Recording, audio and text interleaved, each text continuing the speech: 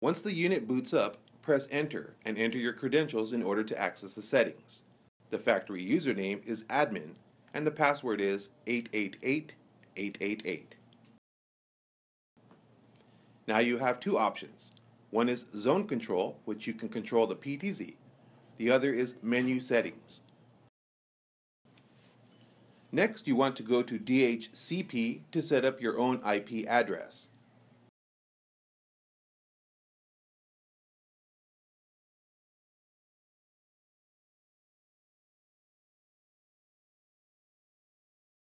In order to add a camera, select Zone and create a name for the camera.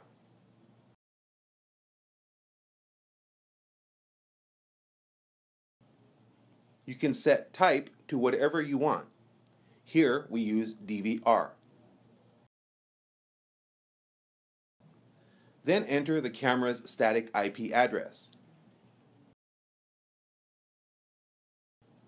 After that, set the username and the password.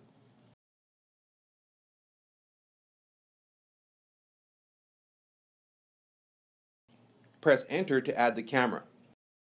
Then go to Zone Control in order to control the camera. Finally, go to Zone Control, and now you are able to control the camera.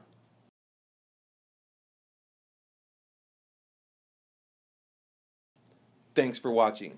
We upload videos all the time, so make sure you subscribe.